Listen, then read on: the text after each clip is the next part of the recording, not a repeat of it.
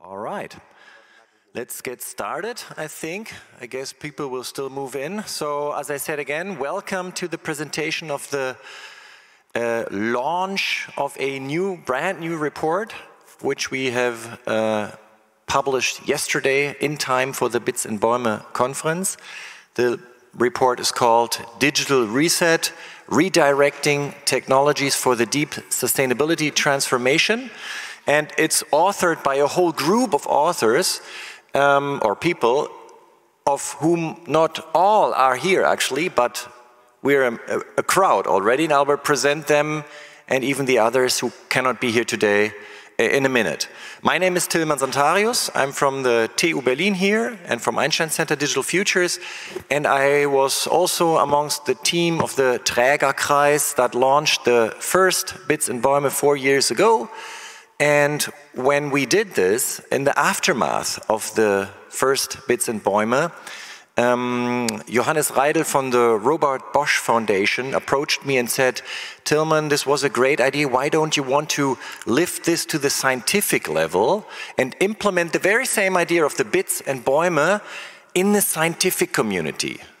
And this is in a way the result. So what we did then is, after it took almost 2 years to get the project started due to various reasons. But what we then did is bring together a group of people from different scientific disciplines, different fields of experts and fields of knowledge and discourse, different epistemic communities, you could say, also different countries. And this is the group. I show you where we're all from. So you see at least the faces. Several of the faces are here. We have several members of our expert panel from Great Britain, from France, from Spain, from Denmark, from Stockholm. I show you the next slide where you can see the institutions associated with the faces, and I will say the names in a minute. It just wouldn't fit all on the slide. And the idea was to deep dive into the relationship of digitalization and sustainability, both in a social and in an environmental perspective. We conducted 5 workshops, three-day workshops, so pretty intense. We started out all fully virtual, of course, due to the pandemic situation, but then we met also in Brussels in May this year and had a smaller workshop with members from the European Commission and the Parliament to discuss policy prescriptions that we've developed. And I think now we are really happy, or even maybe proud, to present to you an up-to-date, interdisciplinary and comprehensive analysis of the opportunities, risks, but mostly also of the governance options and solutions regarding digitalization and sustainability. Now, the report argues that governing the megatrend of digitalization, all the different facets and aspects, should live up to today's societal challenges. And I mean, if you heard the keynote talks yesterday evening, there was already a lot of interlinkages between digital technologies and their implications, and for instance, runaway climate change, our lifestyles, the loss of biodiversity, but also social issues like increasing polarization, even war and conflicts. And we believe that as digitalization is a means and not an end, it should live up to contributing, to solving, to overcoming these crises. When you talk to governments or business people, or maybe even many of us here in the room, there's hope that digital technologies can contribute to solving these crises, these challenges. But overall, and you will hear that in all the talks that will be following now, overall, I think the state of knowledge demonstrates that by and large, the kind of mainstream current digitalization driven by big tech companies, so the mainstream of digitalization is rather aggravating the crisis and not solving it. Take, for example, the polarization of income. We have looked at various studies that show that digitalization increases the income gap within firms, between countries that are more or less digitalized, and also between a growing share of capital income in GDP and a shrinking share of salaries in GDP. So it basically widens the gap between the rich and the poor. And it's pretty similar to the environmental side. We see a lot of environmental inequalities, but take, for instance, all the additional burdens for the environment that come about by the manufacturing, but also by the operating and by the new consumption habits, the digital consumption habits that are putting additional pressure on resource, energy demand and emissions, and these are just larger than the savings potentials at the moment, than the savings potentials that can be realized by applying digital technologies in the various sectors. So all in all, we think the current form of digitalization is rather optimizing the unsustainable status quo rather than transforming it, and that is why we are calling out for this fundamental redirection of the purpose of technologies so that they put in service for a deep sustainability transformation. We should govern, we as the society, the policymakers, business representatives, but we as users can also make a difference, should govern, should shape digitalization in a way that it eliminates the root causes and not just alleviates the symptoms of current crisis. Let me go into the structure of the report, and you will find copies of the report in the back. I heard that a lot of people already took some copies. We have another box in the front here, and if we run out of these copies, you're most welcome to meet us in the forum over there in the Maths building, where we have another table on the first floor in the gallery, where there's tons of other reports, hopefully enough. So the structure of the report is that after introduction, we go into part one and explain and lay out why digitalization needs to be redirected. And we start with painting a panorama of the root causes, or of some of the root causes. So yes, there's climate crisis, biodiversity crisis, etc., but what are the root problems behind these obvious crises? And we mention the high levels of consumption in the global north and the transnational consumer class, the linear economy, the kind of throwaway economy where they extract resources, fabricate goods, use them ever shorter and then throw them away. And there's other root causes that we briefly sketch out because this is the panorama. These are the challenges that need to be overcome by a deep transformation, and digital technologies should contribute to it. We also map briefly some of the challenges that the process of digitalization has brought about in the last decades. And I mean, many of you will be very familiar, the increasing concentration of market power, even monopolies in many areas, the power asymmetries that arise in society as a whole. Who has the data, who has the information, who has the capital? For new and very pervasive forms of surveillance, the appropriation of commons, you name it. So we paint again a panorama of the challenges that digitalization has brought about so far and that also need to be addressed or even overcome in order to achieve that kind of deep sustainability transformation that is needed. Now, in another chapter, and now I start handing it over to all of my co-author colleagues here, in another chapter in part one, we take stock of digital technologies and how they have performed with regard to social and environmental sustainability in the past, and what is the potential of these technologies in the future. And I will now hand it over to Lorenz Hilty, professor at the University of Zurich in Switzerland. Lorenz, you have a headset? Yes. Okay, and you will hear short 3-4 minute inputs by all of us so that we all have the voice here, and Lorenz is going to talk about taking stock of digitalization for sustainability. Thank you, Tillman. I hope you can hear me well. I have 6 statements and 1 conclusion. Statement 1, technically, the digital technology is actually a success story in terms of energy efficiency and materials efficiency. So we can deliver more and more computational power with less and less energy and materials input. That sounds good, but at the macro level, we don't see this efficiency. What we see is an increase over decades, an increase of energy consumption of the whole digital technology, and also an increase in the mining activities for the more than 50 chemical elements that are included in our digital hardware. So there is a sort of contradiction, but it is not a contradiction from an economic point of view. This is just a rebound effect.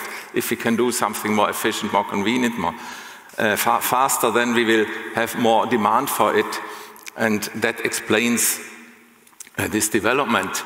And there are even estimates that say that we will have another doubling of the energy and CO2 problem within the digital technology within the next 10 to 15 years. And we are not really in a world that can afford it. Today, the whole digital technology is at a level of 2 to 4% of global CO2 emissions, or to be more precise, of global greenhouse gas emissions. And this is not so much at the moment compared to other more carbon-intensive sectors, such as the mobility sector or the building sector or also agriculture.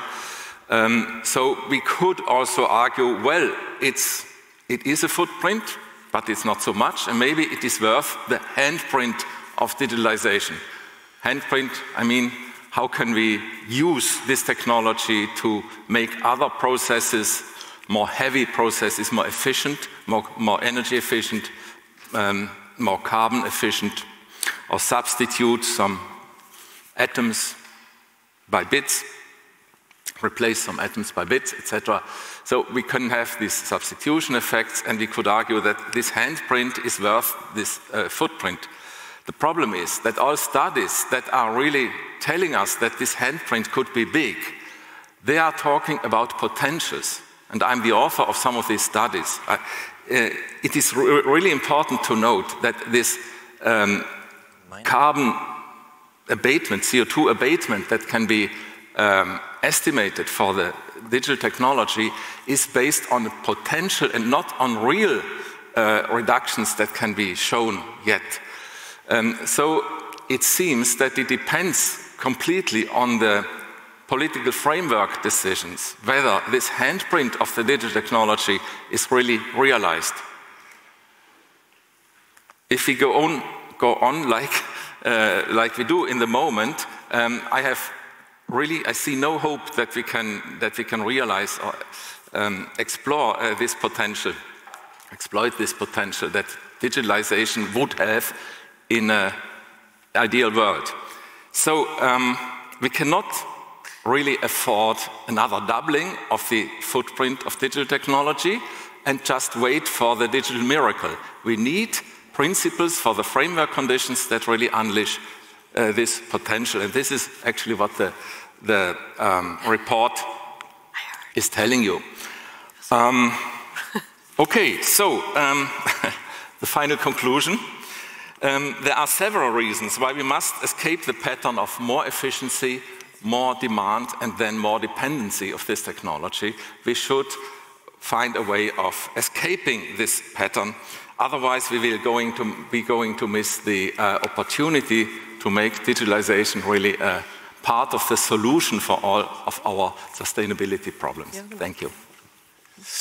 Okay, and yeah, thank you. Thanks, Lorenz. So, due to that analysis, we suggest that there is a strong need for coherent cross-sectoral governance at all levels. We need to shape digitalization much more actively, politically, user-wise, by business, progressive companies, but by society at large. And the question is, what are the new logics due to which digitalization should be governed and shaped?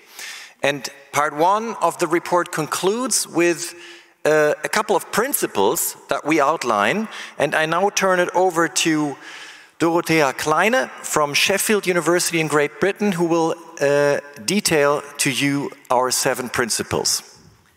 Hello, everyone. So this is really exciting. We are going to suggest 7 principles for a digital reset. And I'll take you through these one by one. Number 1, regenerative innovation and design.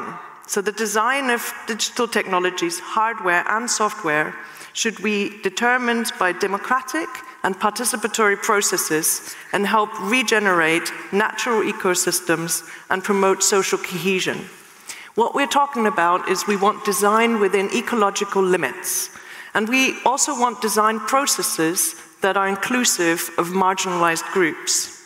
Second, system innovations. So digital technologies should be used for system innovations that alter the basic operational patterns of sectors and arenas, rather than merely for incremental optimization so that maintain the status quo.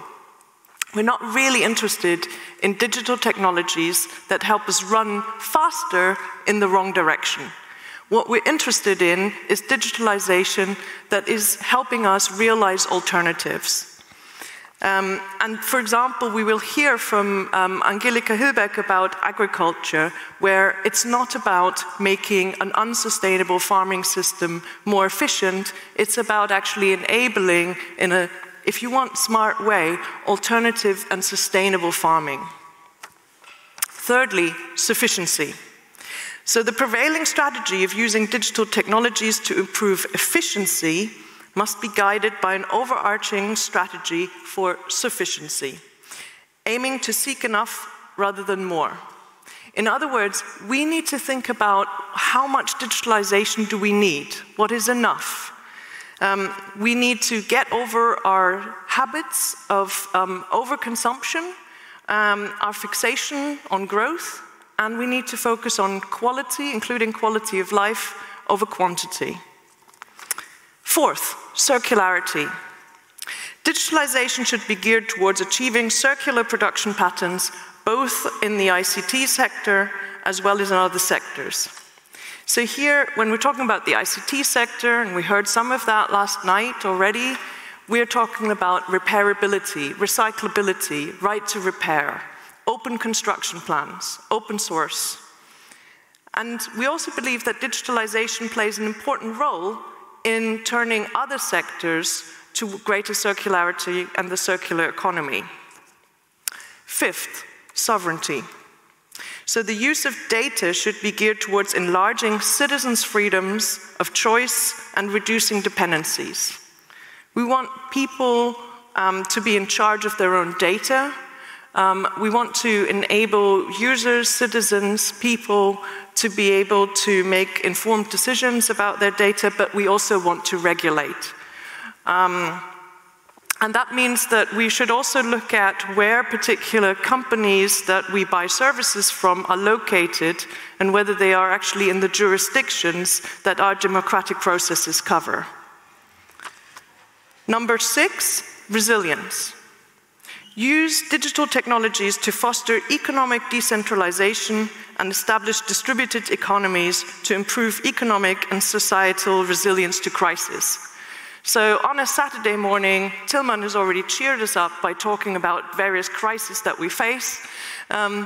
But we really think that decentralization of our systems will make them actually more resilient. So we want to focus also on local economies and also regional networks and economies as well. Equity. That's our final principle, and one that's very close to me personally, my heart, and I'm sure to many of us here on the podium. Digitalization should be designed to improve social and environmental equity. So at the moment, our society is characterized by deep inequalities on income, class, race, gender, age, disability lines, and often digital divides follow those, and in some cases they make them worse.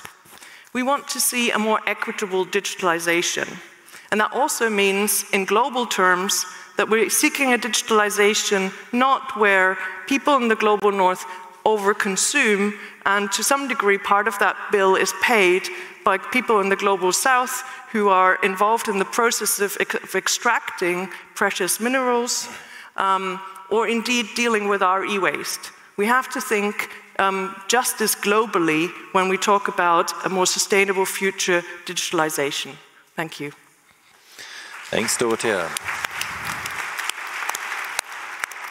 So with the panorama of the challenges, with the analysis of what digitalization has so far developed, and on the basis of the principles, we then go into one of the hard chapters of the report, how digitalization can support deep sectoral transformation. So what we basically do, we look at all relevant sectors, relevant with a view to sustainability, also on mobility and on consumption. But today we will give you, due to the people that are here, we give you sneak previews into 4 sectors. And Angelika Hillbeck from ETH, Eidgenössische Technische Universität in Zurich, Hochschule in Zurich, will start out with the chapter in agriculture. Yes, thank you very much. So agriculture, I think, is probably not the first sector that most people working in the software and IT field are thinking about when it comes to digitalization. However, you may be surprised to learn that it is this field where some of these tools have been put to work and concepts have been developed that are actually quite progressed already and very much in use. So, but to say at the beginning, the consensus of our group was that digital tools, soft and hardware, all of it together, platforms, etc., can or could have a positive and supporting role for transforming our currently destructive agro-food systems into sustainable ones. However, that will not happen by magic. So it has to be a guided and a purposeful process, and it needs to be based on principles. So in our contribution, we started first to lay out the field with a critique of the current forms of digitalization into agriculture, which are driven by corporations. Vast majority is driven by companies that have actually a long history already in the agro field and have been key and instrumental in designing and developing those chemical, high-input industrial forms of agriculture today. So they are all basically companies who have morphed from being chemical companies to become seed companies, biotech companies, and they have now vertically integrated those inputs into digital platforms that they offer to their farmers.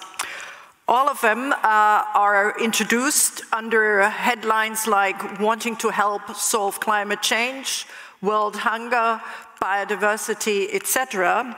But none of them have obviously achieved that, and we give you kind of a take-home message or analysis why that is.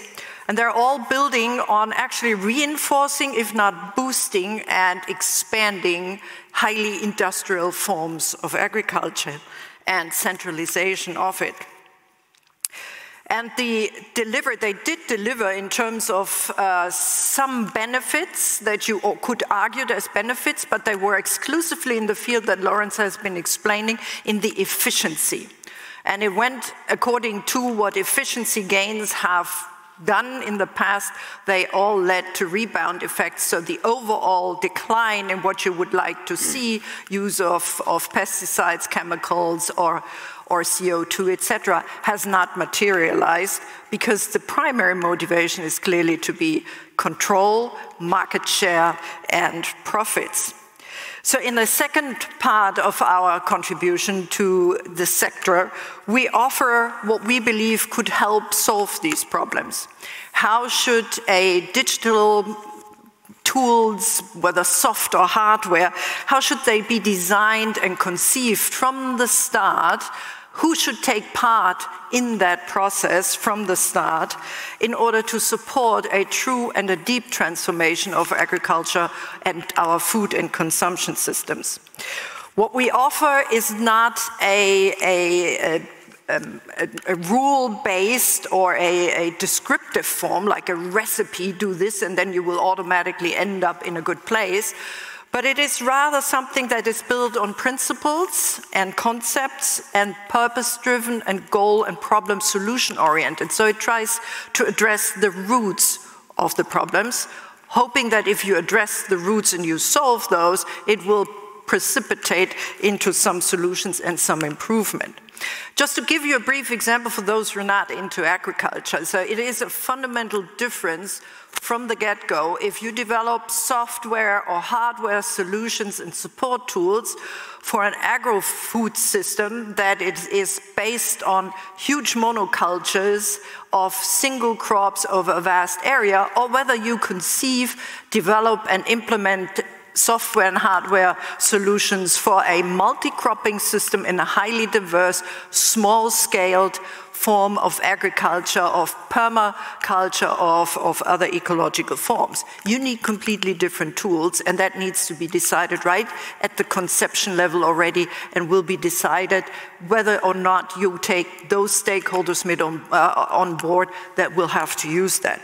So we offer a little principles, we offer how you could translate and how IT development processes and design processes in support and at the service of a deep transformation of our agro-food systems could orient itself, and we base this along the 10 elements of agroecology that was developed for and under the auspices of the FAO, the UN World Food Agriculture Organization.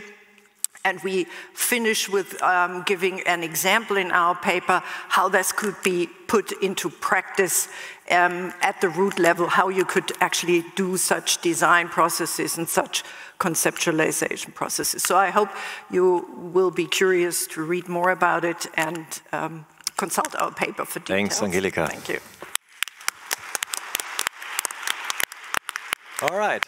Philipp Stab, professor at Humboldt University here in Berlin, will talk about some of our insights regarding industry. Hi, everybody. I have the delicate task to do a 3-minute deep dive into what we think the digital sustainability transformation of the industrial sector should be. Obviously, this can't be very granular, but it could help to probably think about it in terms of a formula. And that formula, the way we see it, would be that we argue that we should move away from a digital capitalism based on the exploitation of personal data to a circular digital economy within the manufacturing sector based on product, process, and environmental data. The status quo in the industrial sector is that it is already highly digitalized, but at the same time we have not seen a strong surge in energy and resource efficiency. Thus, instead of relying on efficiency gains alone, as is often the case in terms of the political discussion of how to use digital technologies in order to foster sustainability within the manufacturing sector, we argue for a pursuit of a combination of two sort of model objects, which is circularity and sufficiency. And I will say only a few words, as I have only these 3 minutes, about the circularity part of things. So when you think about how to enable circularity within the industrial sector, there is one very obvious basic problem, which is that there is a lack of usable data, which is of course needed in order to enable circularity, repair, reuse, recycling, and so on. So what we advocate for is an information-based circular economy which uses digital technologies in order to fill that gap. We have more than three, but I'll only say a few words about three very basic approaches we thought of in terms of creating such an information-based circular economy. One is that we argue that we should repurpose existing and currently being built cloud platforms within the industrial sector in order to aggregate data that can be usable for circularity tasks. Secondly, we argue for a mandatory publishing of such data in order to create access to it and make it actually usable in terms of enabling repair, reuse, and recycling. And we also argue for a comprehensive framework for a digital product passport on the European level, which would also enable circularity. Besides enabling reuse, recycling, and repair of products, such a framework would of course also enable monitoring legal obligations that politics might want to put on the industrial sector, right? You have to have a certain transparency about the data that is gathered, about the footprints and so on of certain manufacturing products in order to actually monitor any legal obligations that you put on the sector. And this could, of course, this data could also be used in order to inform decision-making in the production sector itself, which of course has its own governance structure, but also politically about the manufacturing sector. Thank you very much. Thanks, Philip. Wow, so you get a crash insight here, not only in the report, but in the various, very different topics. We have two more sectors that we would like to present to you quickly.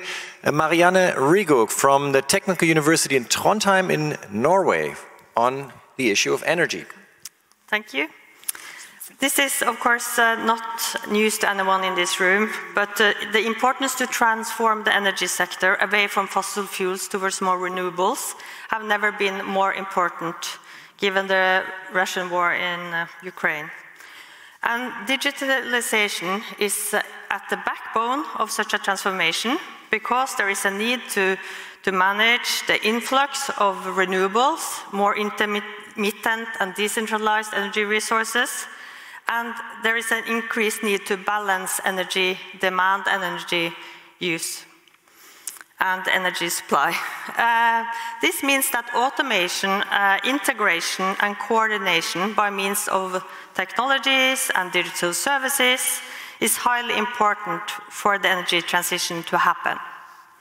However, we also see new challenges arising from this development, such as shifting power relations. And when decision-making is increasingly automated, taking place in systems that are increasingly complex, we also need to understand the consequences of such systems. And how do they relate to issues such as justice, public acceptance, legitimization and trust. And these issues become even more important and is today to a little degree, I would say, a knowledge in the energy sector.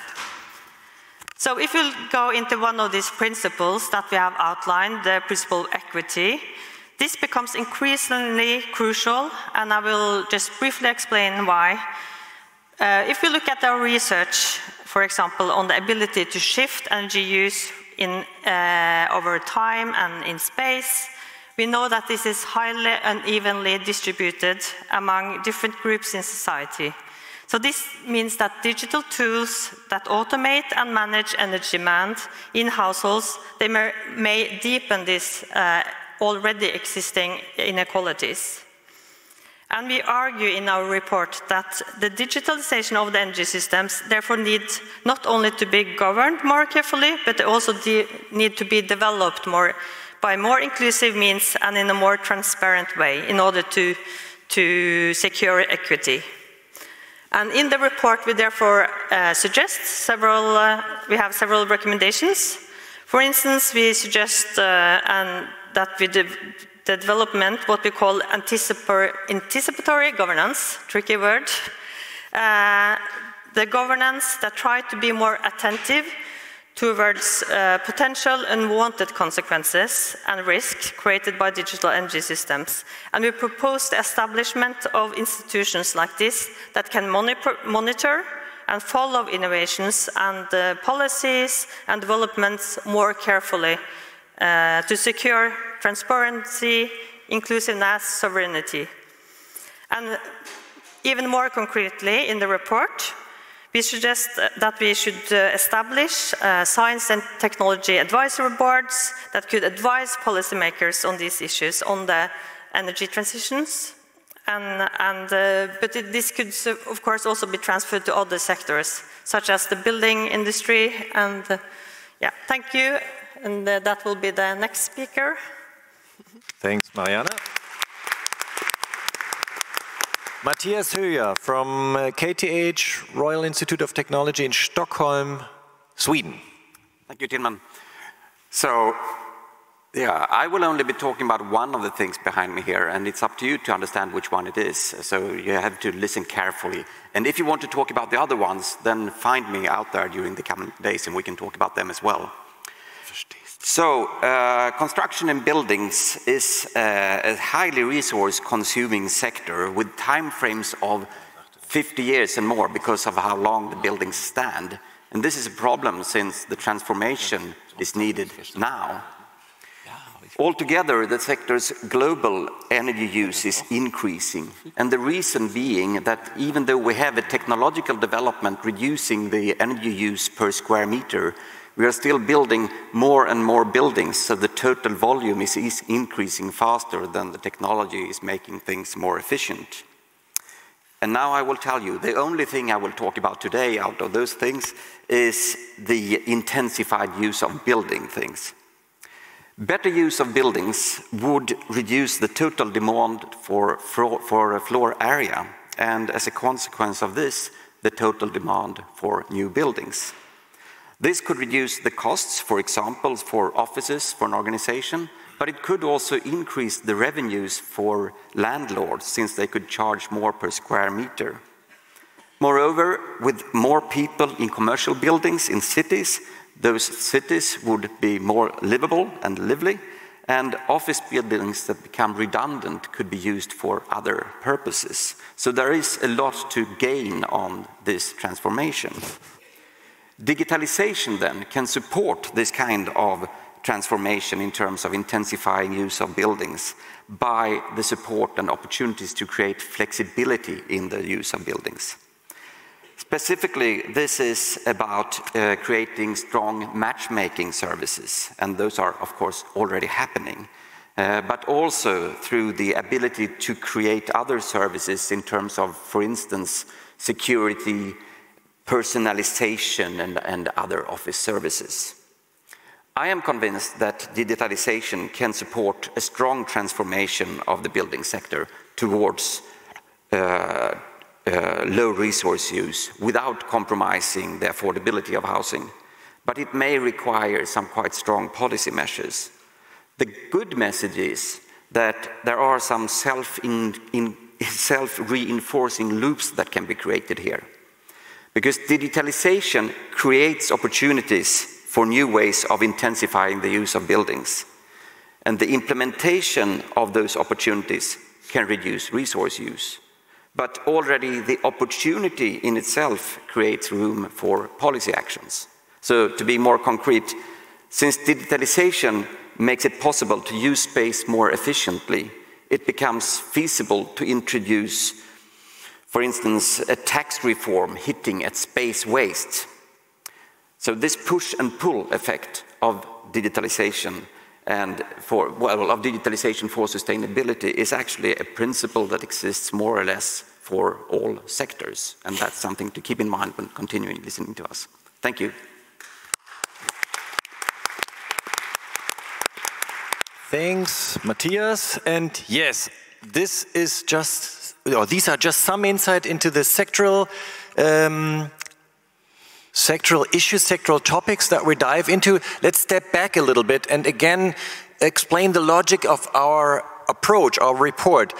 We argue that the sectoral sustainability policies in agriculture, in industry, in energy, in mobility, in consumption, etc., should become more digital in the way of that they need to address systematically the opportunities and risks of digital technologies in the various fields and at the different levels.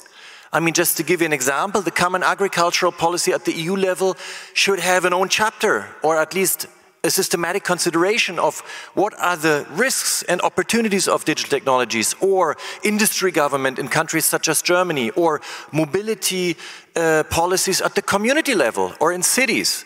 These should treat the risks and opportunities and governance options of digital technologies more comprehensively. That is part 2 of our report, and we believe that we will get the most out of digital technologies and that it will be more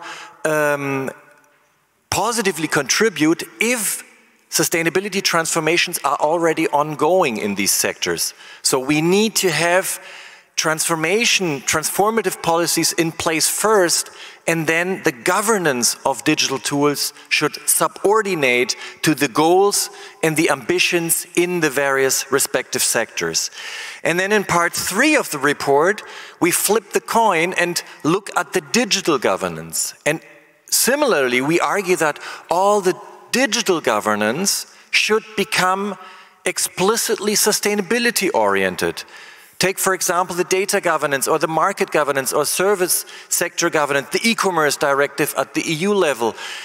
These or smart city policies at the community level, these policies should deliberately include goals that address social and environmental issues.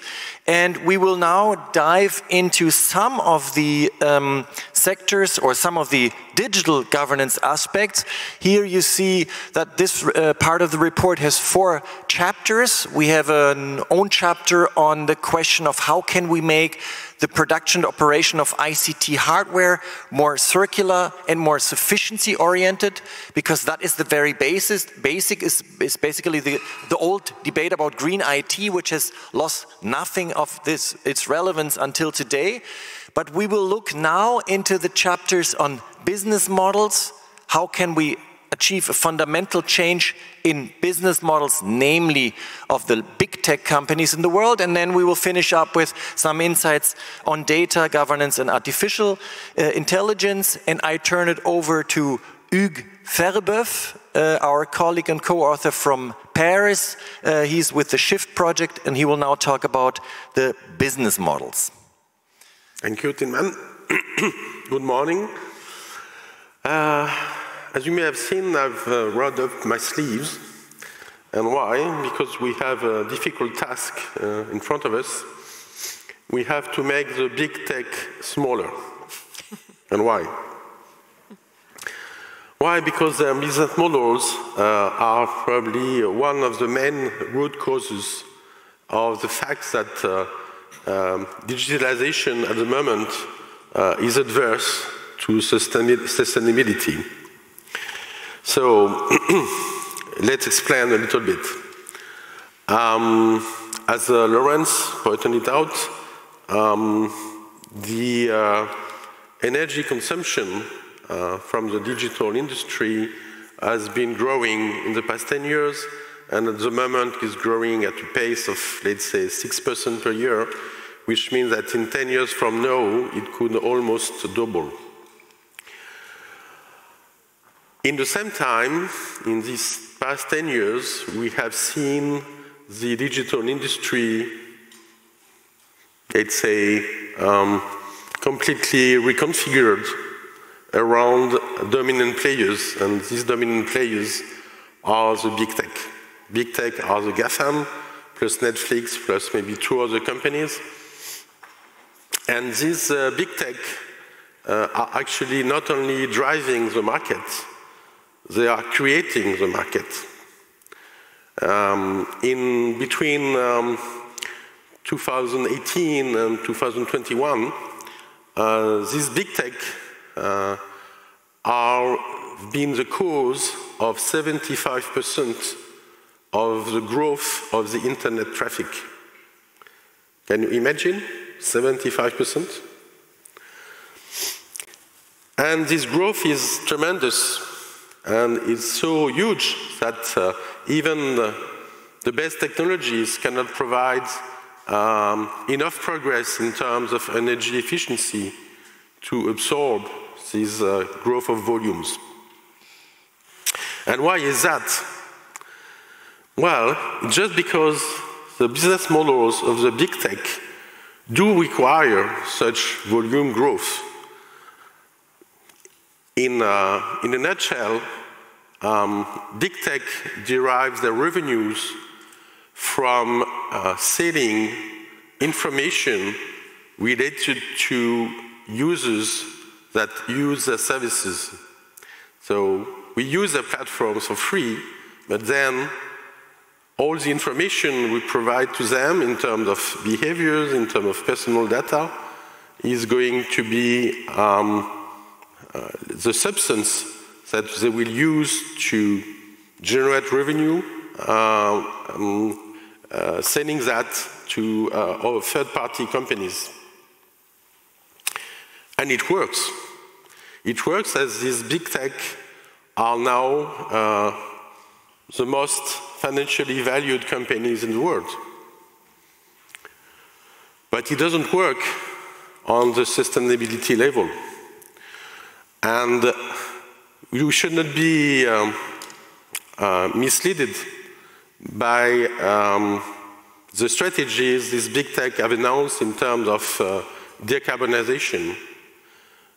In a nutshell, they've said, and they can do it, that they will actually make sure that all the electricity they use is going to be generated out of renewable energy. And actually, if they do that, yes, their direct emissions will be on the right path towards carbon neutrality in 2050. But what we demonstrate in the report that if they continue to grow the volumes in the way they did, they will continue to have their electricity consumption grow in the range of 25 to 40% a year. And by doing that, all the rest of the digital system will see its energy consumption growing approximately at the same rate. And the indirect GHG emissions will rise as they have never done. So there are possibilities to provide the same services as the big tech, but with alternative business models. For instance, cooperative platforms. And I've seen actually that in the program there is a dedicated presentation to that, I think tomorrow.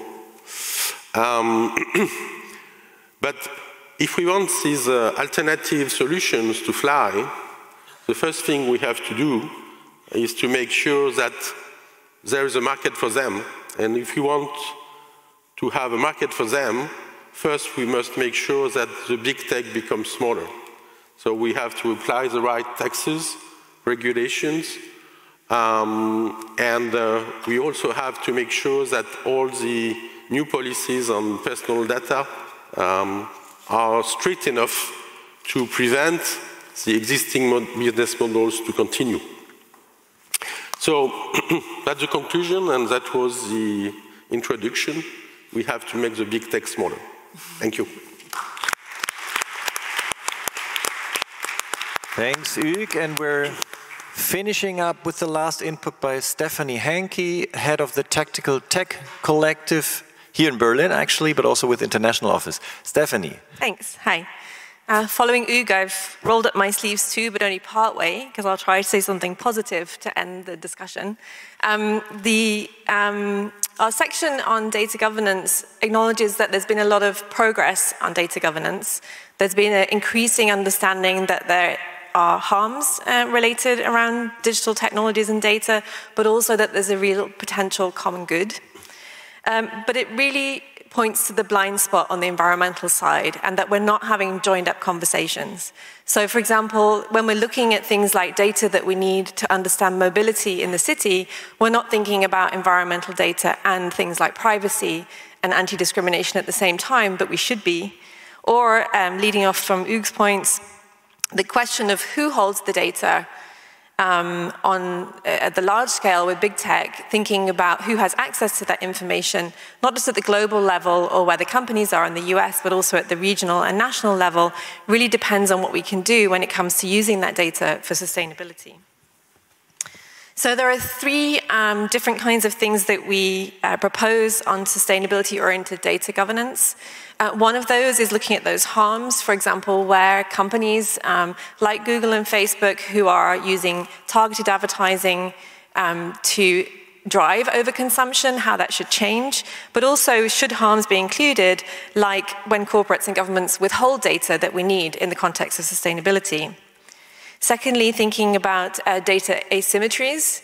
So the way in which those monopolies not only, or data monopolies should I say, not only make an unfair market and create centers of economic and social power, but also where they block innovation. So where can young companies not come in because they don't have access to the information? And thirdly, rethinking the kinds of incentives and expansion of data we might need in order to really understand how to solve some of these problems. And there are things that can be done, like pilots with trusts, data commons, or data collaboratives that we are not really experimenting with but should. For example, how would it look different if public and private collaborations happened around something like gathering energy data or mobility in the city, and how could that drive forward solutions? So the thing I want to say not only about this section but also the report in general is that there are not only descriptions of the problems but also solutions proposed. Some of these are about really unlocking the potential of data and technology in this context, how it can be catalytic, how it can be proactive as well. For example, going back to Philip's presentation, thinking about the barriers to information that we could remove, and at the same time really starting to understand which kinds of information we really need and how would that make a difference, and not enough work's being done to investigate that at this point. So I think I have the last say, and we're coming to the end of a long go-round, I think. So I just want to come back to the beginning where Dorothea started saying, we don't want technology that makes us run faster in the wrong direction, but rather we want to put on the table concrete suggestions and solutions of how we can have purposeful design of technology and how that technology can be in service of the things we want to solve in society. So I hope you heard something that you liked amongst the many different points of view here today. If so, you can find the report printed here. You can also download the report. Please share it widely. And I'll hand it over to Tilman. Thanks.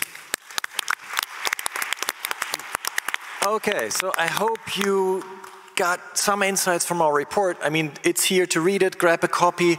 I think what maybe also came across to you in the audience that for me, and I guess for many of us, it was really a great experience of having these people all sitting together for, as I said earlier, multiple workshops, dive into the issues. I learned so much, and we also had fun. I mean, most of us never met before, but we grew together as a group and developed quite a comprehensive perspective, so it was great. We are using up time here. The meeting is officially only until 11:30, but there is no other event in the room, so we can go a bit longer for questions and answers. For those of you who have to run, he's saying no. Okay, but anyway, for those of you who will who want to discuss more with us, we have a meeting at 5 o'clock this afternoon, a community meetup. Bits and Bäume goes international, so you can meet all of us again to extend the discussions or to talk about the methodology of our group and our research project if you want. Let me just say two announcements. I would like to bring best greetings from the other lead author, Steffen Lange, who lays down in bed with Corona. I would love to thank Johanna Pohl and Patricia Jankowski, who are standing in the back there, and also Nina Güldenpenning and Jana Appel for the great support in the back office for the whole project, but also for making this report possible. And now there's some... Thanks. And now there's still some time for questions. We're here. Please come or raise your hand. I'll go down in the audience if you have any questions that you want to address. And we'll see whenever you think we should stop, just turn off the energy. Are there any questions? Right in the front here. Maybe you just say your name real quick. Hi, I'm Anne. Nice to meet you.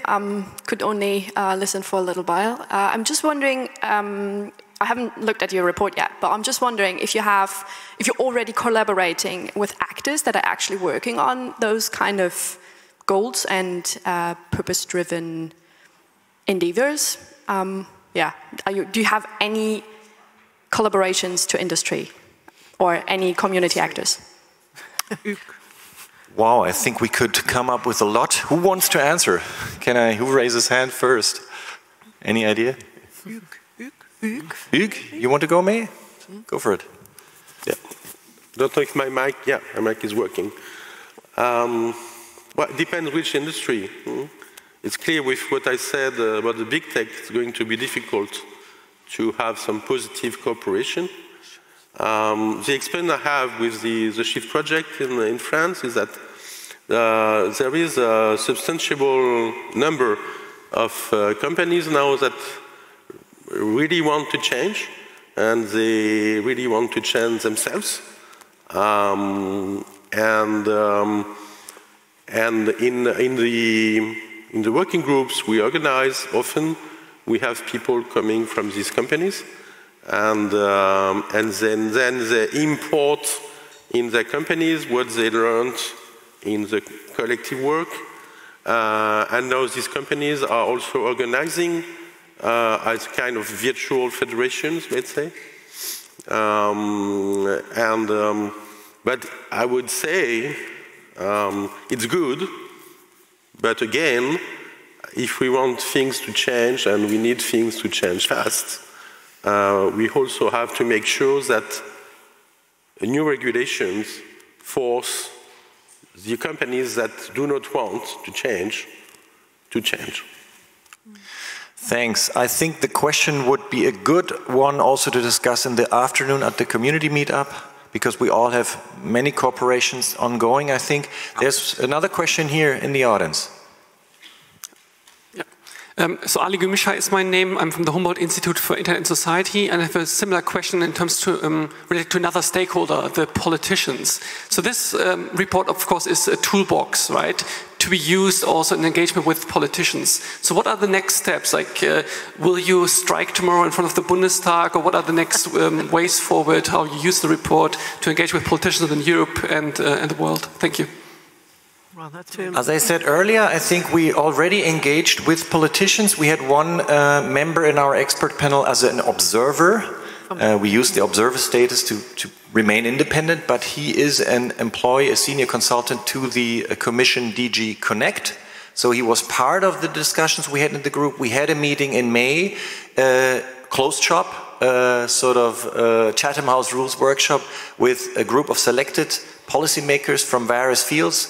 And we are going to present the report in Brussels. Do you want to contribute some more ideas? I mean, we're not the kind of lobby groups. We presented the toolbox. I think I like the idea and the very comprehensive overview.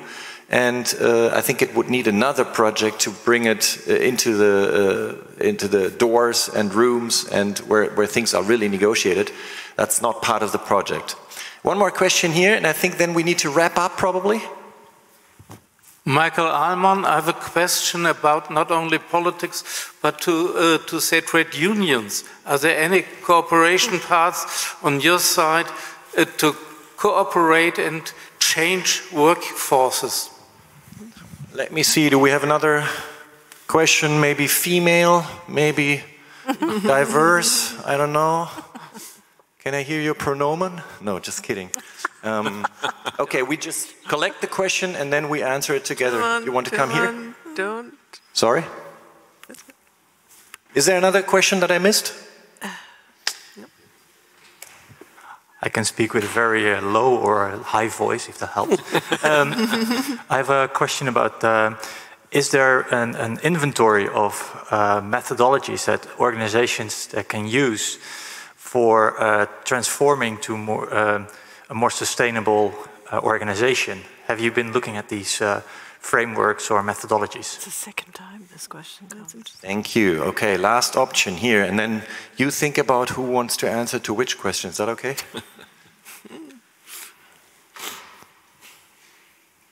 Yes, hello. My name is Alexandra Gese. I have somewhat of a question, somewhat of an answer, because I'm a member of the European Parliament, and since policymakers have been asked to, have been called upon, like to intervene, we have been trying actually to bring these ideas into European legislation as the Green Group in the European Parliament. But it has been extremely difficult, and we have never found a majority, neither the support of the European Commission, nor the support of my colleagues in the European Parliament. And I think one problem is the narrative. Because when you speak about digitalization, people will tell you, well, bringing sustainability criteria into that legislation, that will hamper innovation. And that's obviously the industry that comes with that kind of narrative, which we don't share, but there's a sort of dichotomy between sustainability on the one hand and innovation on the other hand. So my question to the distinguished panel is, how can we change that? And how can we establish a discourse that says innovation is only innovation when it's sustainable, because we don't have time anymore for any kind of different innovation. I think if we can win that kind of discourse, we will also have the chance to get all your ideas into the legislation, because so far it has been very, very difficult. Thank you. Okay, cool. That addressed the first question also again. So we have the question, trade unions, inventory, and again, how can we fine-tune the narrative, bring it better in? Anybody wants to answer? Dorothea, please. I wanted to come back on the narrative point, and then I hope some other colleagues will kind of jump in on the other questions. But in terms of narrative, it seems to me that there is, at this particular time, there is an opportunity to say, look, we accept that arguably Europe is not, at the moment, the primary home of technology companies. So, of course, our colleagues and friends in North America have incumbents that they have to protect to some degree, or they think they have to protect. But arguably, Europe has fewer of them. There's also kind of key big tech companies in China with a different model. If Europe is to catch up, if Europe is going to innovate, then surely in the year 2022, you don't innovate like you did 10, 15, 20 years ago. You innovate for a future that we can actually sustain. So it seems to me that an innovation ideal and a design principle in 2022 needs to look different. And I would say, you know, if we can get, and Steph is very strong on this, if we can get design schools thinking about design that is sustainable, if we can think about how we create markets, and that would be Philip's kind of point, how we can have businesses innovating in a market that is set towards sustainable criteria, and if we can collectively think about how we make social innovation and technical innovation kind of merge together in a sustainable framework, then I think that is our opportunity at this particular point in time. And that should be our narrative for a different digital future. Thank you.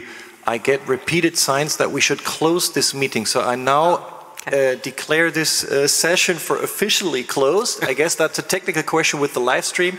Thank you everybody so much, and we will still answer some questions right now for those in the room, either with the microphone or not. You can also come up to the stage.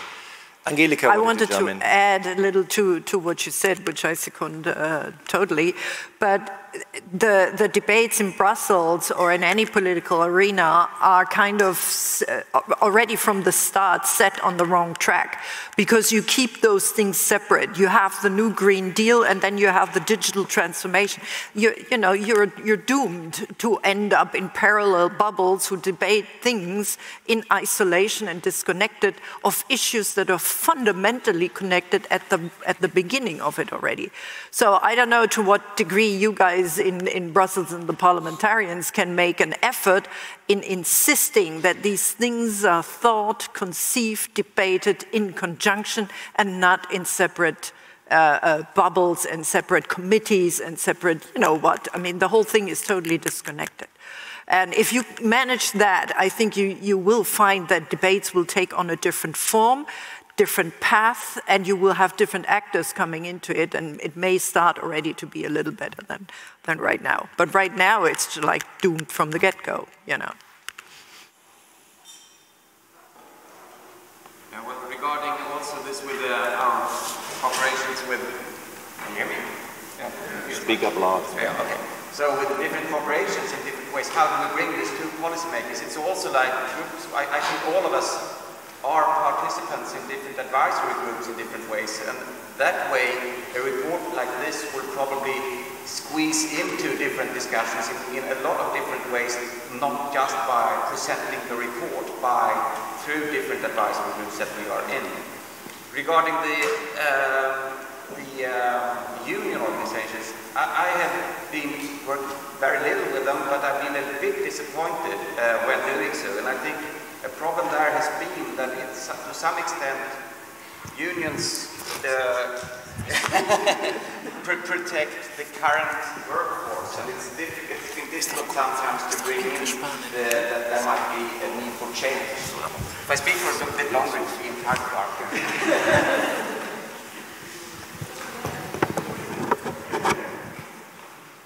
Bis heute Nachmittag, 5 Uhr. Danke.